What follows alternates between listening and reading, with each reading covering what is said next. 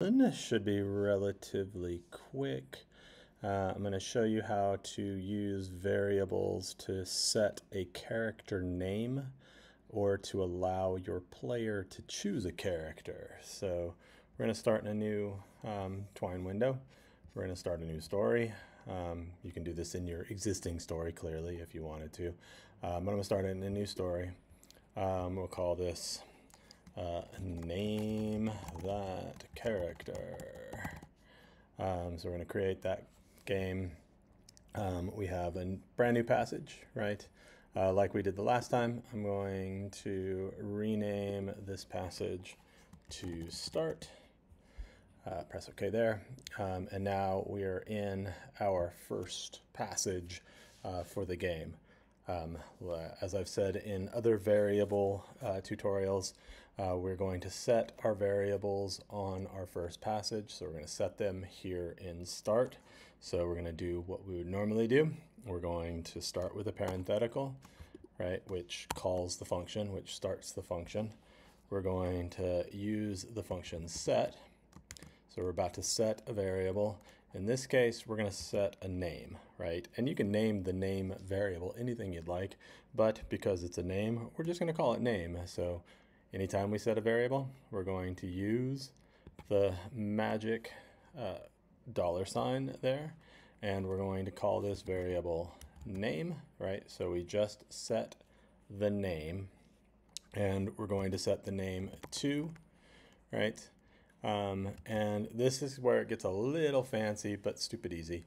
We're going to set that name to either a prompt like this, right? And then we'll add 2 quotation marks for our player to fill in, or we're going to set it to a string or a name that is a default.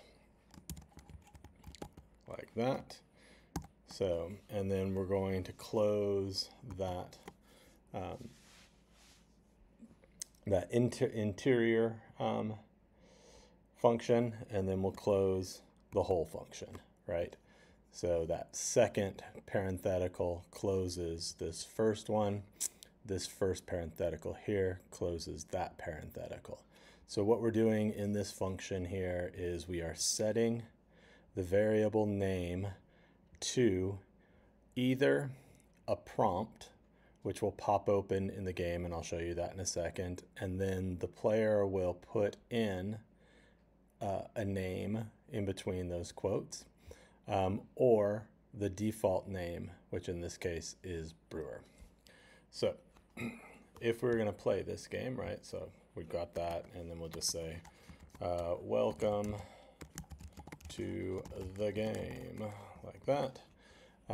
And we're going to test from here. So let's close this passage. We've got our start. We're going to test from here. And you can now see a prompt pops up with a default name in it there, but we can change that name as the player to whatever we want. So I've changed it to Samuel. And when I hit OK, you can see down in the debug window down here that name, the variable, has been set to the string Samuel, right? And now it says welcome to the game. Now, what if we wanted to use that prompt or to use that variable, right? So variable is now set to there. So what if we did in this section, welcome to the game, and what we're going to do is type in the variable name, right? So welcome to the game name.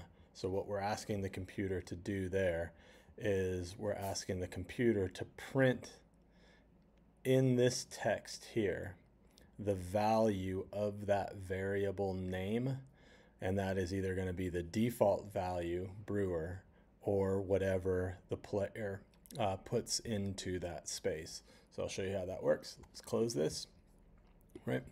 And we'll test from here.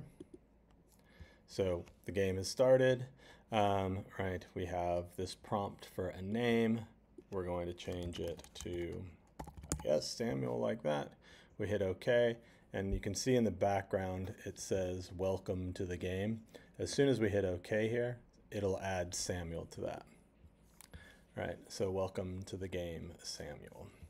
And then you can call that variable anytime you want, right? So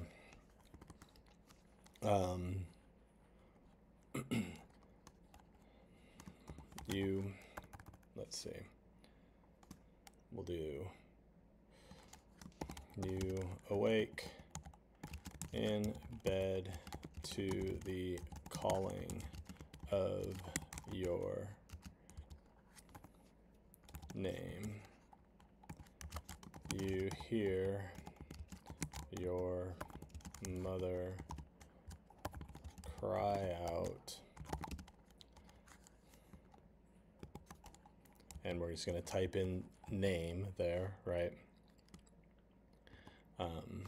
And so we have, you hear your mother cry out, the variable, and it will be whatever it is. Again, it'll print out the value that has been set. So if we play this, here we'll close that up. If we play this one again, test from here, right? So this time we'll leave it as the default. You can see in the back, kind of hidden back here, welcome to the game is blank.